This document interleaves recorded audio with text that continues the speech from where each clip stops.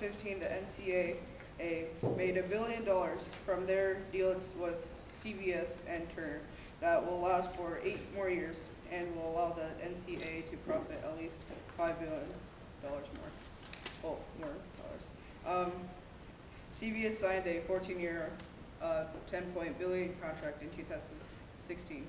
Obviously, the NCAA in college can pay each college athlete a little bit of money, because without them, there will be no way for colleges and the NCAA to get paid. Thank you. That's really fire. Mr. Dry, that was platinum. It was platinum. Fire. We have already stated the fact that the NCAA makes a ton of money every year, but we haven't talked about how much time and effort these athletes put into the sport that they love. Athletes spend at least 40 hours every week perfecting their sport, doing homework, and making their college look amazing. And the NCAA and the colleges act like their athletes are slaves to them. And they see the kids as easy money, and they don't have to do anything to get what they want. So that is why they bribe kids with the half ride or even a full ride at scholarship to enslave them for a few years. Yeah.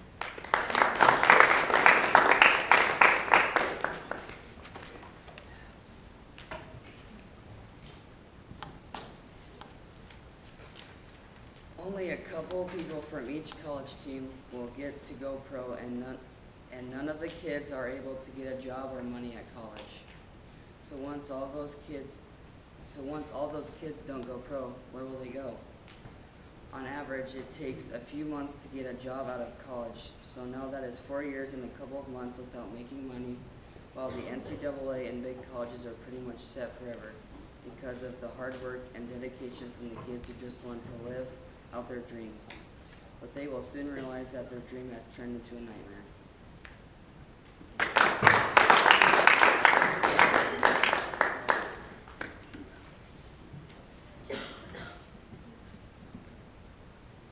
19 trillion. That is how much debt we are in.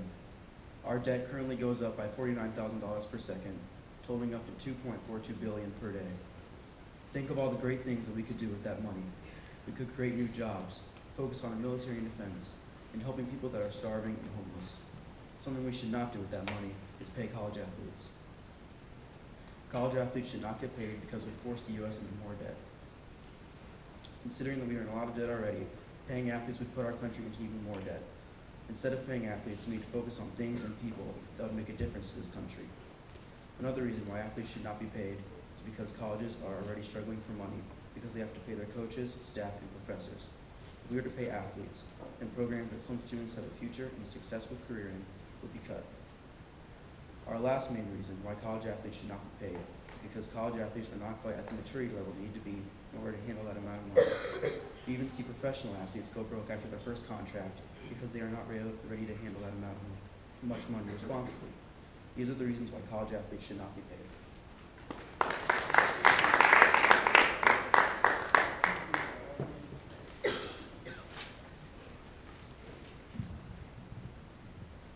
First, we will prove to you that since the United States of America is already $19 trillion in debt, colleges have to up tuition prices just to pay off taxes.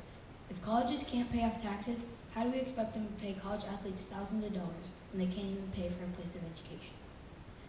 Michael Snyder quotes, "We are now running deficits that are well over $1 trillion each year with no end in sight. We are literally running out of people to borrow money from." He is saying we are in so much debt that we are running out of countries to borrow money from. Secondly, we will prove to you that since colleges are struggling for money, that they cut some programs and drop some teachers as well. Schools will give athletes money that the schools desperately need, and the athletes will go out and spend the money and when they don't know how to take care of the money in the first place.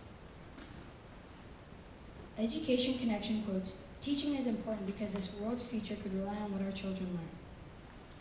This sounds like teaching is important, so if they drop teachers to save money, this world could turn into a place that is dysfunctional and not know how to get close to even out of debt.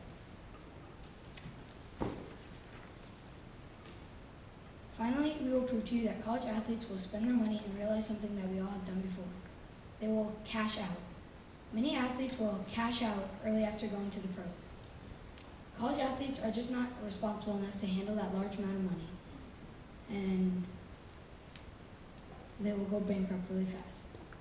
Sports Illustrated quotes, 78% of National Football League, NFL players are either bankrupt or commit suicide within 2 years of retirement, and an estimate of 68% of National Basketball Association go bankrupt within 5 years after leaving their sport. What they are trying to get across is athletes will go bankrupt after their first year as a college athlete getting paid, especially if pro athletes can't even take care of their own. What about the athletes that just aren't good enough? Do they get paid, or do they just let them be? How would you feel if you weren't good enough and others were making thousands of dollars and you were making nothing out of it? How would you feel then?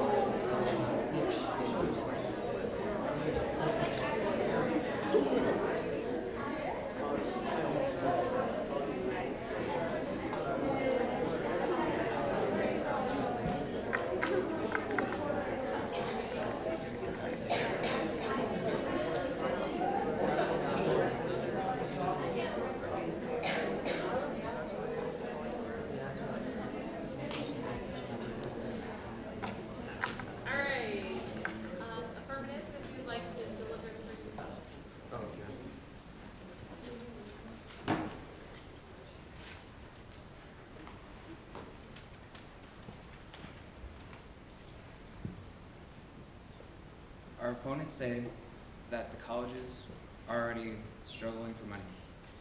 But like Jalen's group had said, colleges make tons of money off of the March Madness tournament, and that is more than enough to pay athletes. And paying athletes will not put, in my opinion, paying athletes will not put the U.S. in more debt, because the athletes will get the money and then they will pay, and they will buy stuff with that money, furthermore putting the money into the economy.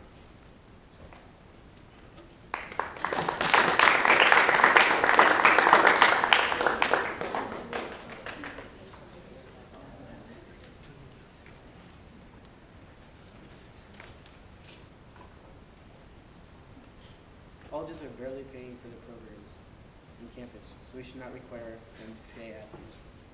Colleges are raising their tuition because they are struggling to pay for the programs, so they should not be paying athletes while raising tuition for the non-athletes. So then the non-athletes will have to handle more student loan debt. Most athletes are already free of student loans because of scholarships, so we should not be paying them for any reason.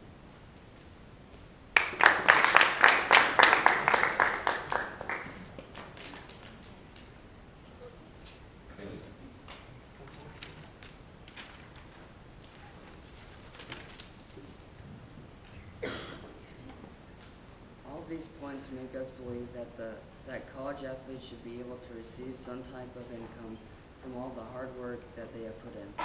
All the ad revenue that they make for the NCAA and the CBS, and all the college merchandise they sell only for the benefit of the college. Kids don't have time for a low-paying job while they are in college. Also, the NCAA and big colleges both get a ton of money. The NCAA and big colleges both need to reevaluate their crooked business and realize how hard these kids work for them and how little they get in return.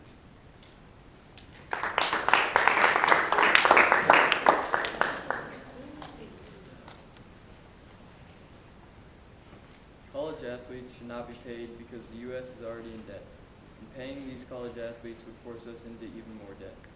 Another reason why is because most colleges are already struggling for money, and this can make them go into even more debt. Third and final reason is a major risk of spending all their money and even dropping out of college. College athletes should not be paid, as the NCAA says, it would just be too much money to pay all 460,000 plus athletes, and that is just in the NCAA. Cam Newton's story, his dad, a priest, wanting his son to go to Auburn so his dad could get paid $25,000 and $50,000 if his son went to Mississippi State. Is this really what our nation has turned into? That's why we are here today to persuade you to make a statement that we've heard before from Donald Trump, to make America great again.